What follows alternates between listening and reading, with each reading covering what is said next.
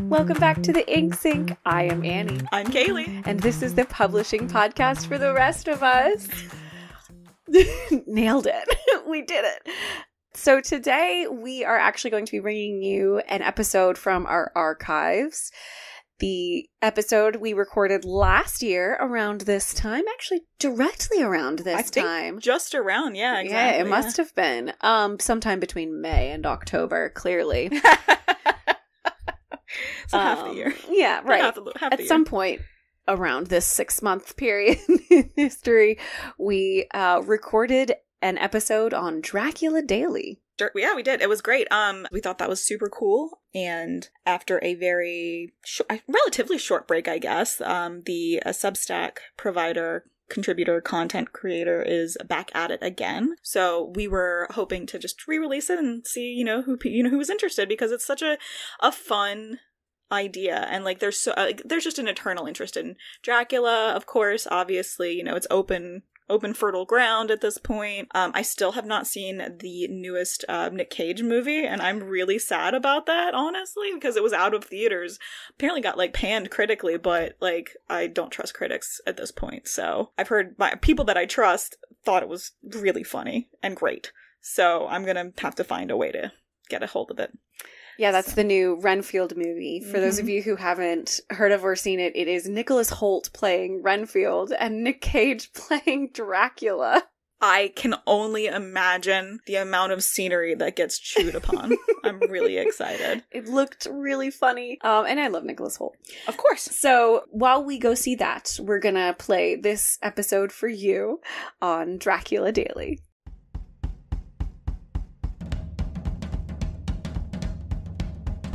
Welcome back to the Ink Sink. I'm Kaylee. I'm Annie. And today we are covering fan engagement on Tumblr. We're covering vampires and cereals. Not The Breakfast. This is not a Count Chocula fan podcast. Although it might be.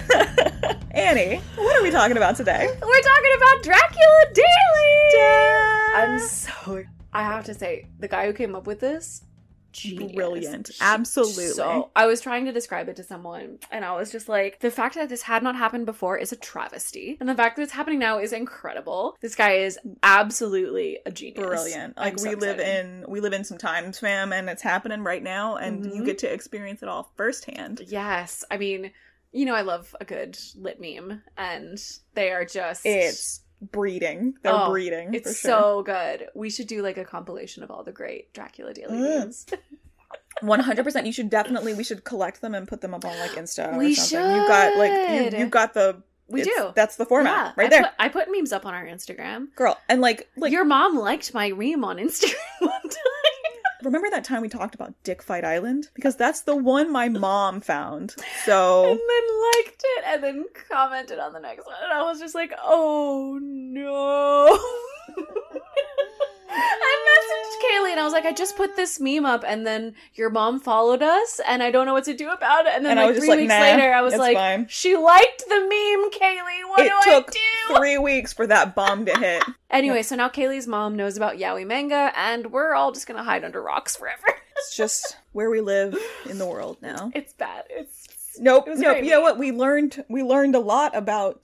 Thank God. How you doing, Kaylee? I'm great, Annie. This, I just want to be clear, I read the book a long time ago. Sure. I'm not currently getting this blasted to my inbox. So I have been engaging with Dracula Daily through the fandom, and it's been a delight to see people losing their minds on the internet, just in something that's totally harmless and silly. Oh, yeah. So, how have you been? I've been great. I messaged you. I was like, I want to find something kind of chill for this week, and I was not anticipating how not chill the world was about Dracula Daily. Girl, I mean, I guess it depends on your definition of chill. It's very wholesome, I will say. Everybody's vibing real hard and the best way. Yeah, I would never have thought that my arch literary nemesis, Jonathan Harker, would be described as the internet's bestie in my lifetime. But here we are. And I, for the record, don't like Jonathan Harker as a character. He's one of my least favorite characters. I will say, so talking about Dracula Daily today, I do want to point out Dracula Daily is free. It's on Substack. If you are interested in it, please go sign up. Right now, the Dracula Daily feed has not gone past the first couple chapters. So Van Helsing hasn't been introduced. There's time. You can get into it before Van Helsing. Quincy has not been introduced. Get in before There's a gap right now, honestly, so now is not a bad time to... Anyway, jumping into Dracula Daily. Dun dun dun. Annie, why don't you go... How did this all get started, Annie? So, first of all, Dracula is uniquely suited for this. It is an epistolary novel. Just highlight that little vocab word. I'm going to define it for you. Epistolary novel. What's that mean, Annie?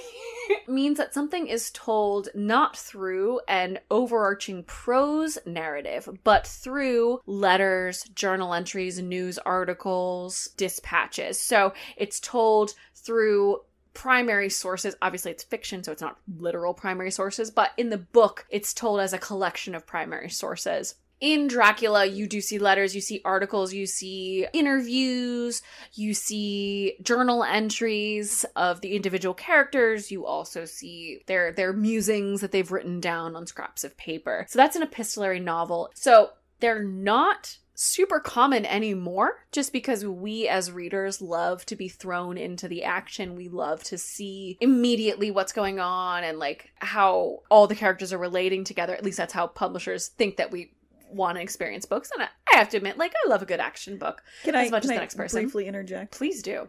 I think that there's a lot of appetite for the epistolary novel, but in its modern form, which is through texts and Snapchats. And I have seen, and I say this because I've seen actually like fan fiction and very popular fan fiction that is just chatfic. That is a good point. Which is just group chats. It's genuinely just that engagement. Now that you mention it, I think the most recent epistolary novel that I read was a YA.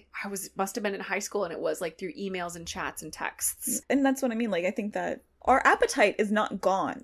But it's, not as at all. with anything, transformed. I mean, and the same thing, like, you know, people are like, no one wants to read classics, and yet here we are all fawning over Dracula. The other thing we talked about was that, you know, the old white guy theorem of the serial novel is dead. No, it's not. You're wrong. You're just an old white man, and you're out of touch. Yeah, you just don't know that Wattpad exists. You don't know that Wattpad exists, or like unfinished chaptered works on AO3, including original fiction, or webcomics, which Kaylee is shaking her finger aggressively at me right now. I want you guys to know I feel threatened. You shouldn't. I'm so sorry. You are not the problem here.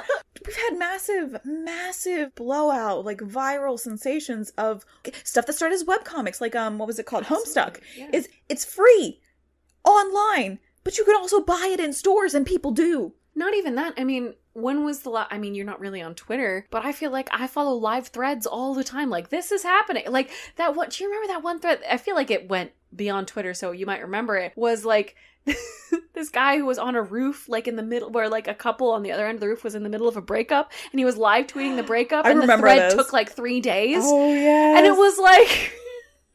Justice for Mary or whatever. They brought pizza and it lasted for hours. It was a whole thing. Socks the Cat started out as a Twitter thread that was updated over I didn't days. know about this one. You didn't know about Socks the Cat? No. So Socks the Cat is a like classic Twitter thread. It's from like 2013 about this person who found just a kitten on their way out of a baseball stadium and just kept updating the thread of like, well, he's in my house now. Guess he's staying. We're gonna look and see if we can find, like, every tweet was accompanied with like a blurry photograph of Socks. Aww. And like, you know, every couple years he's like, oh hey, this thread went viral again, Socks is good, here's a recent picture, with just like purring on his lap. And it's just like, and that was a serialized thing. I mean, it was a real, like, authentic thing that was happening in real time, of course, but it was literally a serialized story. Old people, I think you're right, and I don't mean to like they're just throw everybody into touch. a thing, but people saying, oh, serialized stuff it does happen now. It happens all the time. You just don't recognize the medium because you have chosen not to. Because it's not in a literary magazine. Anyway, so serials and Dracula, which is It's I don't believe Dracula was originally a serial, but it was definitely no. It was definitely put out into a world where serials were much more common, and the epistolary novel was a part of that. Yeah, absolutely, 100%. What I meant to say was, so Dracula is in the public domain, and serials are not dead. And now we are currently getting Dracula emailed to us regularly. Annie, tell me more about all of this. How did this come about? I have to say, I think that probably Dracula is one of the few that this could have happened to in the way that it did. Because the reception is everybody knows what Dracula is about, even if they haven't read it. Everybody knows who Dracula is. And they know more or less that everyone who Dracula encounters is going to be fighting against Dracula. No one is discovering Dracula for the first time here except for the characters in the book. So I think that it's like probably one of the things that is so perfectly suited to this. Yeah, I mean, spoilers, obviously, for anyone who hasn't read Dracula or who doesn't care about this, just for context, Dracula's a story about a vampire who lives in Pennsylvania.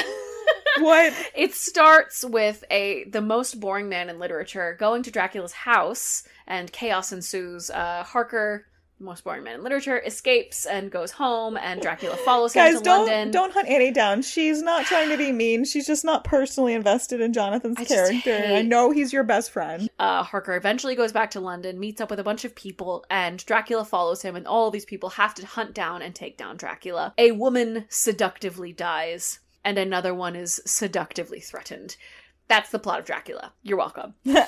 So eventually that's what we're going to get. It is in the public domain, which means that we can pretty much do whatever we want to it. As Kaylee said, this is like really like a perfect thing for it to be done too. And it is made by a man named Matt Kirkland. And so there's a Slate interview with him right before this iteration of Dracula Daily started. So this is going on for about 2 years. Before this iteration of Dracula Daily started, Slate interviewed him and they did a bio of him. Kaylee, would you like to know the other projects he has worked on before this? Please tell me. One is called cuneiform tablet tweets, where you send him a tweet and he will translate it into cuneiform, print it onto a stone tablet, and then send you the stone tablet. I love you this have man. a tweet immortalized in cuneiform. You know what we need to do is translate the ingot copper complaint. So, I'm sorry. So he did the cuneiform tweets. What else did he do? Well, there were other things. I'll link the Slate article. He had an interview there, again, right before he launched this one. So he started this back in 2021 during the pandemic. Yep. He had been reading the book to, I believe, his kid, and he realized that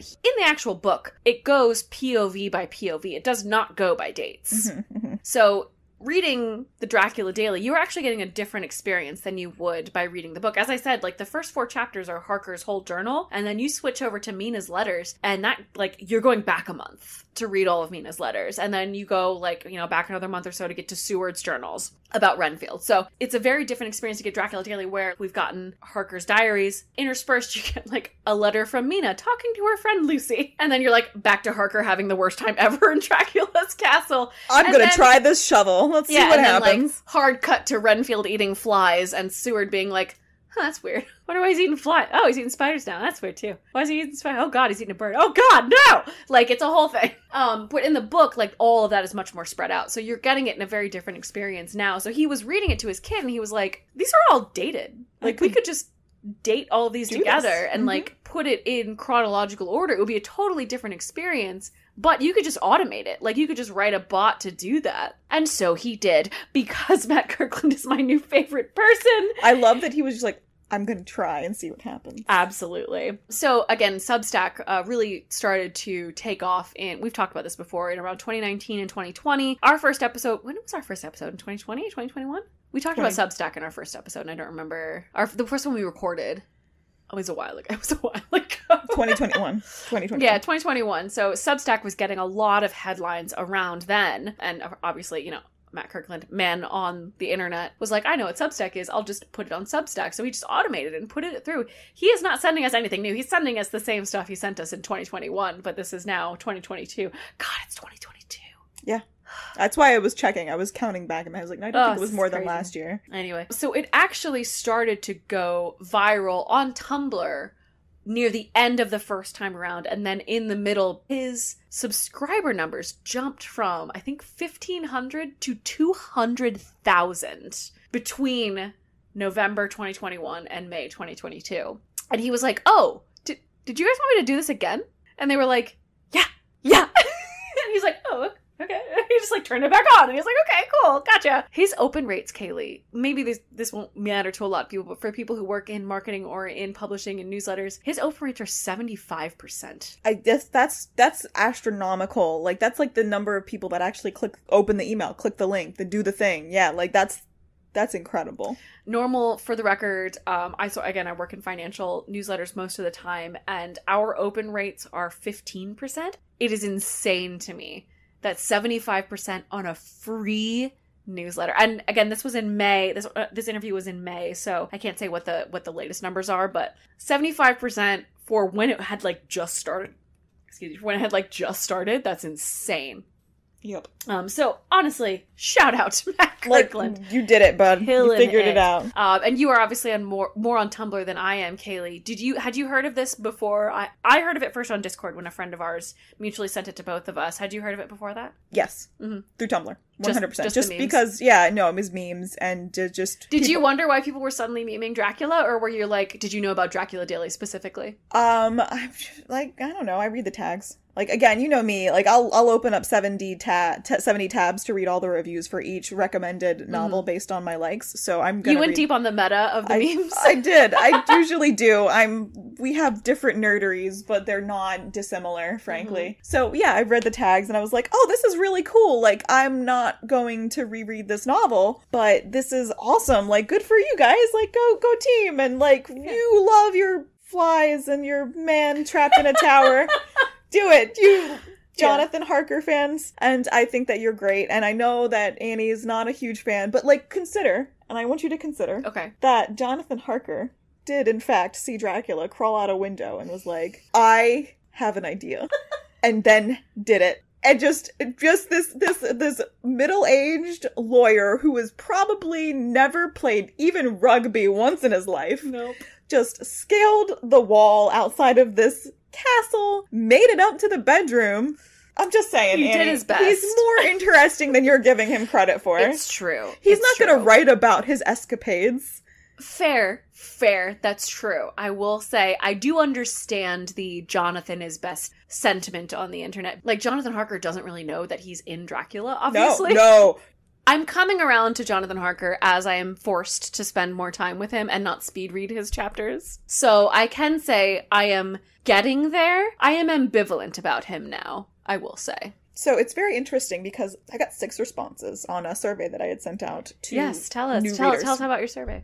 We can come back to this later, but everybody that responded, including the reader that had already read the book, was just like, the characters are a big draw, and experiencing it in this way and in this fashion has really changed how I see them. And not just Jonathan, Seward, and Nina. Yeah, so immediately we saw, for those people, again, who haven't necessarily read the book, there's a lot in Jonathan Harker's journals that are sexist and racist. Yeah, there's definitely some problematic elements, 100%. You guys, it's a product of its times, for Absolutely. sure. He patronizes pretty much every Eastern European that he comes in contact with. There were discussions immediately kind of about that. And I kind of appreciate that because no one was like, you can't cancel Bram Stoker, obviously, he's dead. But I appreciated that in addition to the memes, people were also talking about, we do need to have these conversations because these are things that people still feel and still talk about. Which they shouldn't. And it's always like a slap in the face to get encountered with it, like in modern day. Absolutely. But that's absolutely correct. And they're like, here's an example of Jonathan Harker eating paprika and having like a fever dream because it was too spicy. But there are even more conversations being started. So there was a historical speculation, not at the time, but later on, that Stoker was a closeted gay man. And obviously vampire, we literally don't have time to go into how many coded gay references are in just the existence of a vampire. Yep. But a lot of people point to that as either evidence or as evidence that he was a closeted gay man or evidence that he grappled with his sexuality in some way. And those conversations are coming up again, which I think is really good to have. I had forgotten how close Stoker was with Wilde, which at least points to him being comfortable with homosexuality. And maybe Dracula was him kind of grappling with the difference between what he personally was comfortable with his friends and what society seemed to be totally uncomfortable with. I can see that. We don't know. Obviously, he's dead, so we can't really ask him and we can't really talk about it. But there are so many memes. I saw a couple of them. I saw some meme compilations of this, and I mean, we cannot pretend that they aren't existing, and they are delightful, aren't they? No, every single version of every popular meme, every new meme I've seen, I can't really iterate the number that I've seen through Tumblr specifically, and I'm sure there are more that are specific to, say, Twitter and Facebook, but some of those are just going to be reposts from Tumblr, let's be real, most of them. Guys, especially on Tumblr, it's where it went viral. Like, the number of memes and places that people have grabbed their iconic Jonathan Harker love. The love of Jonathan Harker, yeah. I think one of my favorites is like, because, you know, like, everything, this is a vampire book. Like, there's supernatural shit happening. Jonathan doesn't know what's going on. Weird stuff. No, he does not. He seems to be oddly okay with it. He's, like, fine. He's just like, oh, yeah, this is just a vibe. I guess this is just what Hungarian counts do.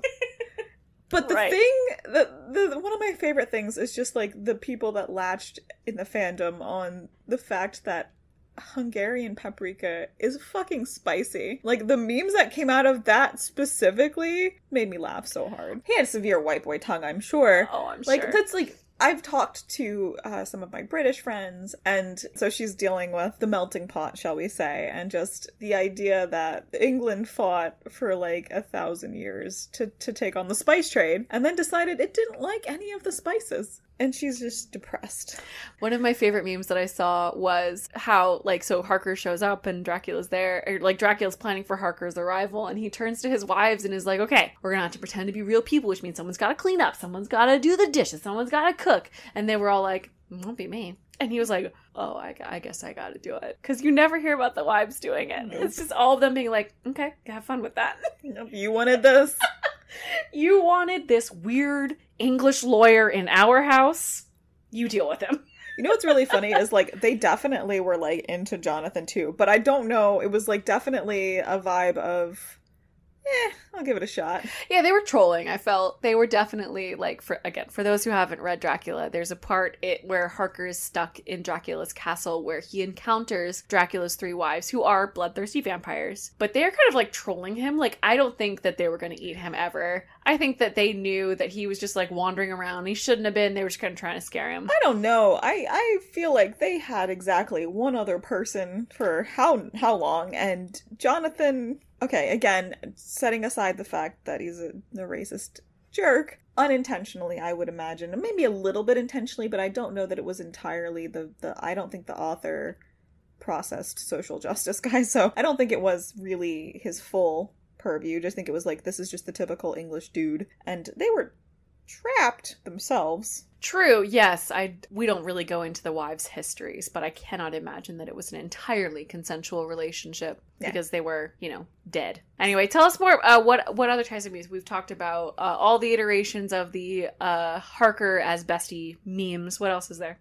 So, okay. Yes, the memes are wonderful, but I was actually more interested in kind of approaching this from you as a, like, you, the general you, not you as a specific you, but like the reader. Like, why did you try, choose to engage with this? Like, how did you like this? Had you read the book before? Like, how are you finding, is it different? How are you finding the format and the content and the characters and, stuff like that? So I actually sent out a survey on Into the Wilds of Homegrounds Tumblr, and I actually had some people that were responding, and I deeply appreciate it. Thank you so much. So I definitely was, again, not surprising that I did get all Tumblr responses because that's where I posted my stuff. Everybody that responded, except for the 6th one of them, said that they learned about it just through Tumblr generically. And the last person said that they learned about it from a friend. So it could have been through Tumblr, but, like, who knows? I mean, it could have been more directly. Yeah. Yeah.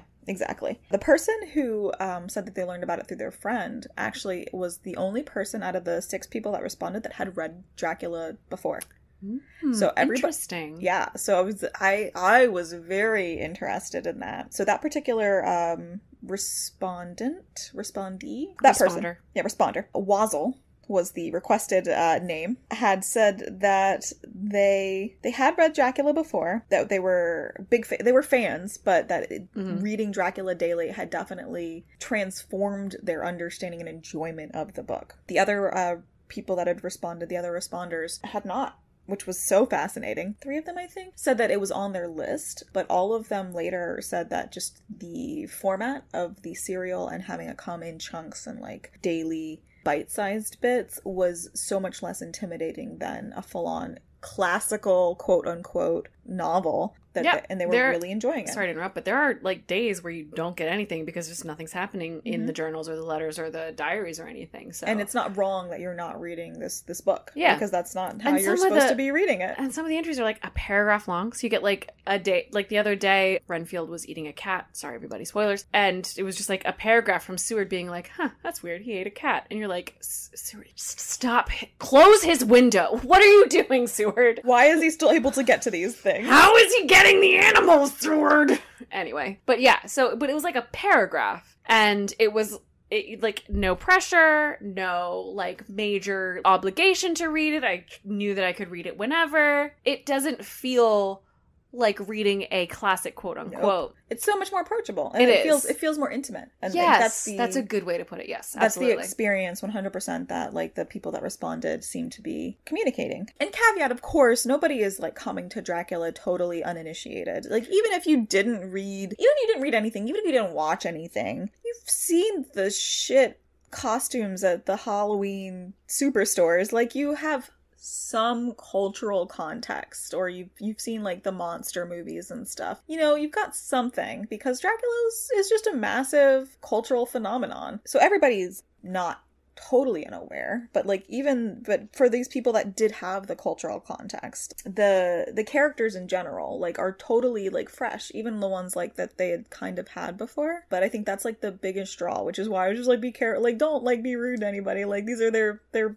new faves or whatever. They're learning and experiencing everything for the first time, and you're allowed to. Like I think that's awesome. But that's definitely like even even Wazzle, who had read it before, like it was like I've definitely like my understanding of the characters and like processing all of this has changed because of the new format. I've just gotten a much greater insight into them and like learned them like more, which I thought that was like super cool. So I also was curious about if the format had, or just having this new, like having this coming to them daily and having them like consume it, was that changed anything for them. So for some of them, no, they were daily readers, but 2 of them, one was like they had categorized themselves as a regular reader but like weekly. One of them was more of a monthly reader, so more casual, I guess. Both of them said that this had been like a really good sort of jump point getting back into it. Getting back into reading in general? In general. Wow, that's awesome.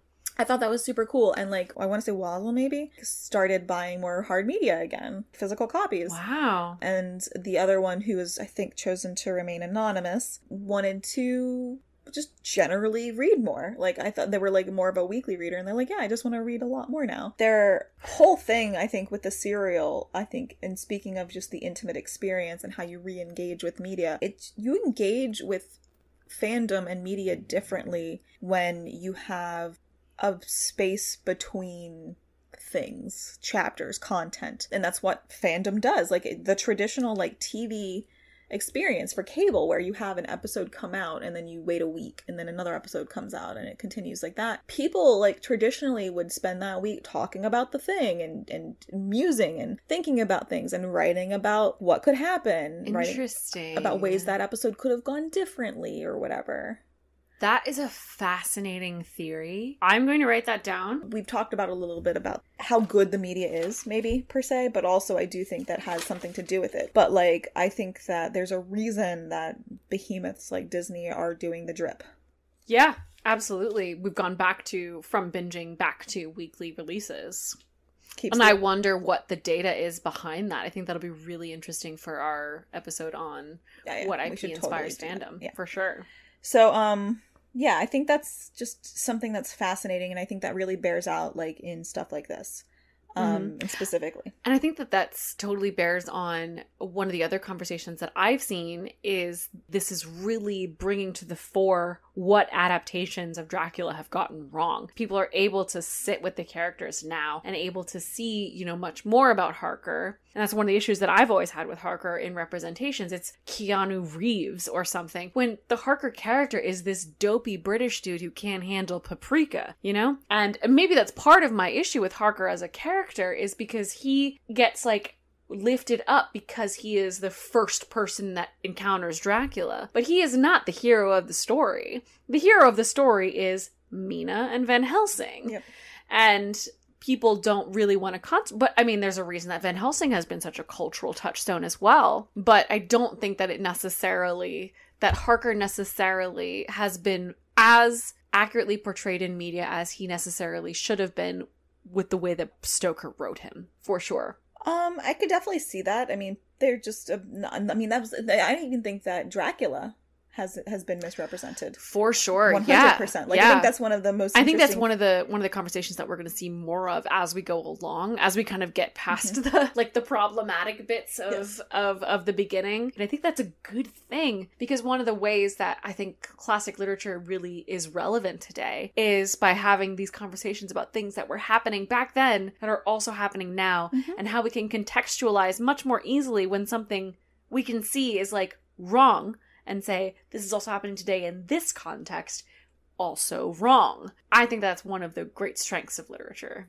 Oh, no, I agree with you. I 100% agree with you. And I think that one of the values in reading in general is you can definitely love something and just be like, hey, you know, this thing here's the places that it could have, that we as a people weren't doing well, and now we're trying to do better, and here are ways to look at it and examine it. I think that's absolutely correct. Okay, so I just want to do a general shout out to everyone who responded. Yes, thank you so much. Yeah. So so Ninoy, if I got your name wrong, I'm really sorry. I don't know. You didn't give me pronunciation guidelines. I apologize. Wazzle, 5 turtle ducks in a trench coat. Yes. Dylan and Kat, who are all interested in the shout outs. Also, they specifically, I have a couple recommendations for people who are interested. Absolutely. So for anyone who's already experiencing Dracula daily and is just generally vibing and liking it a lot, Ninoy wanted to rep Frankenstein Weekly and Les Mis Daily, which are coming out next year. And then also shout outs to from Wazzle to The Owl House and Infinity Train. Okay, what are those? So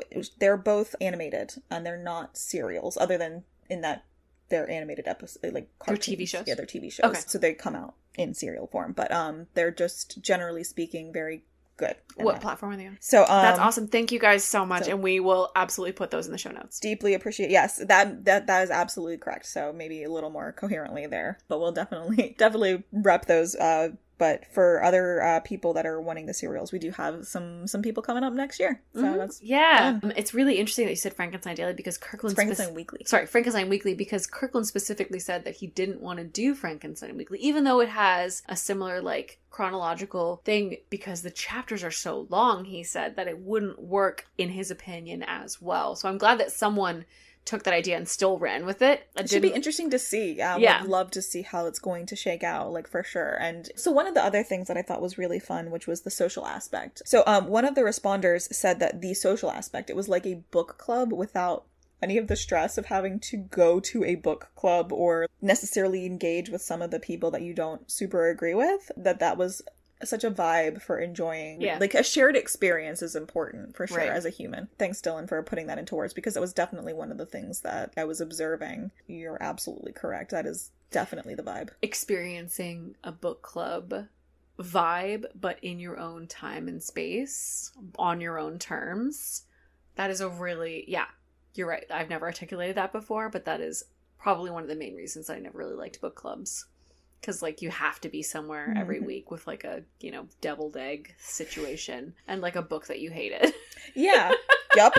I did want to talk about, Kaylee, what would you like to see in serialized format? If we think about public domain books that you liked or maybe didn't like, but maybe want to experience in a serialized format, seeing how the serialized format makes Dracula so different, what would you like to see? I feel like this is, like, such a gotcha right now, because it recently came into the public domain and people jumped on it and wrote sequels. But, like, The Great Gatsby is, you could chunk it out in days. Like, Nick Really? experiences the days pretty like the way that it's written. So I've never read The Great Gatsby. Is it Nick's journal? No, it's a narrative, Okay. but I feel like you could still make it work for the Okay. most part. It is a very straightforward narrative in my opinion, and that I feel like it could be chunked out. It's not epistolary by any means, but I feel like you could definitely do it. So I loved it. I felt really bad reading later that F. Scott Fitzgerald had to tone down some of the homosexual tones. Like, I think, so that would be a great, I think, experience for people. I think a lot of the original serials, the Charles Dickens stuff, like 100%. Good point. Yeah. Just OG, like 100% straightforward. I would have to go in. I don't think all of the short stories or full-on novels for like Sherlock Holmes would come across the same. But I would be very interested to find which ones would work, because it's a mystery. And I think that people engaging with that on a serial level, where It's a journey. Yeah. Mhm. I think that Sorry to people would interrupt you, like but- that. Those would be like such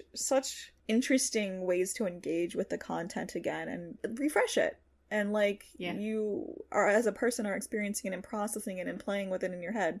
What about you, Annie? I mean, my favorite classic novel is Picture of Dorian Gray. Oh, that'd be a And good one. It's not epistolary either. My favorite, I just love it so much. And his descent into madness is just beautifully chronicled, and I would love to see it in like a journey format of him going from this just like beautiful child to cynical monster. Yeah, it was an awful genuine, monster. horribly violent murderer. Spoilers for anyone who hasn't read Dorian Gray. But I mean, Oscar Wilde also did a ton of short stories. It would be really cool to have some of his short stories, his plays.